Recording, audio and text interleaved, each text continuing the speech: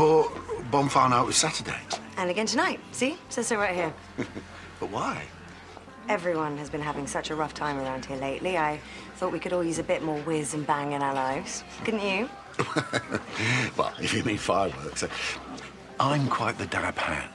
I'm sure. And I've already booked some pros for the pyrotechnics.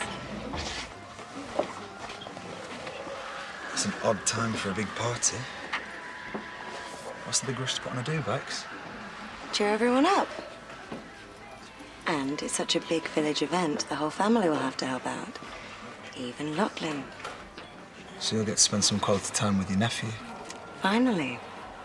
It's a bit hard to dig for dirt on his mum when he won't even stay in the same room as me. And now he'll have to. Watch this space. We are family. I don't care what you did or didn't do. That right? Whatever happened, it was an accident.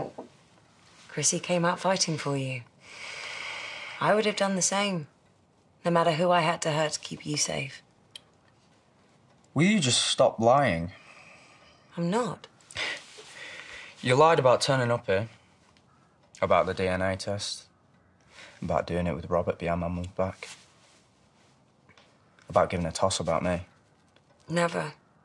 You just want to get rid of me and Mum, like you're trying now. No. Robert was clever sending in his leftovers. But how stupid are you to let him use you again? No one uses me. But you're right about him being clever. He's found proof, Lachlan. He told me. No chance. What does he reckon he's got? He wouldn't say. He knows I'd only protect you, so if you've got any loose ends... We don't. Good.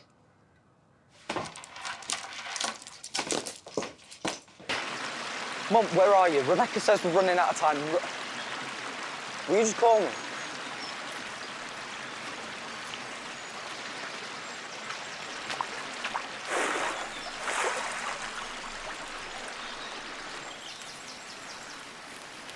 Oi!